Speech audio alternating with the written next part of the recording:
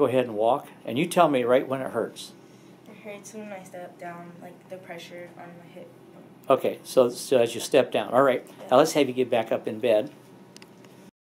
All right, so we actually have a patient here that's got like a Sartorius muscle strain. You don't see that real often, and so Bryn's actually going to kind of talk to us a little bit about the Sartorius muscle. And the patient, we're not going to show the patient's face, but show us, young lady, where exactly it hurts. It hurts right here. It hurts right there. And Bryn, where is that?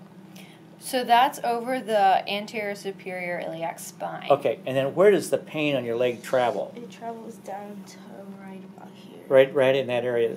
And so you say you get pain with walking, and then Bryn, go ahead and put her leg. So this obvious, that's the Sartorius muscle, and it's kind of, she's not real active, but she is in marching band, and so that may be where she's causing the pain. But the pain's been there for what, 2 years, off and on. Sometimes it's worse, sometimes it's better. Yeah. Okay.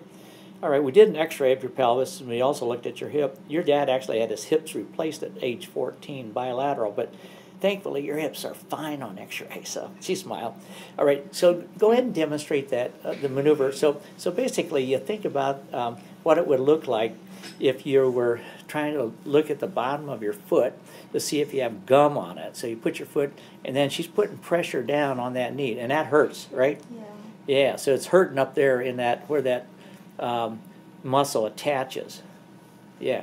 So basically, when she did that maneuver, you were actually having pain, like right up there in that anterior superior iliac spine. Is that right? She's shaking her head. Okay, good.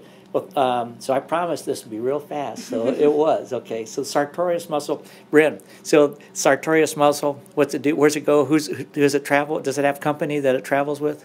Yes, the Sartorius muscle goes along with the gracilis and the semitendinosus and inserts on the pes anserinus on the tibia. Okay, there's a bursa down there that gets inflamed sometimes too, right underneath it, but it's kind of like a goose's foot. The 3 tendons come together there. So. That's right. Okay, so I remember stuff from medical school. I do, I swear I do.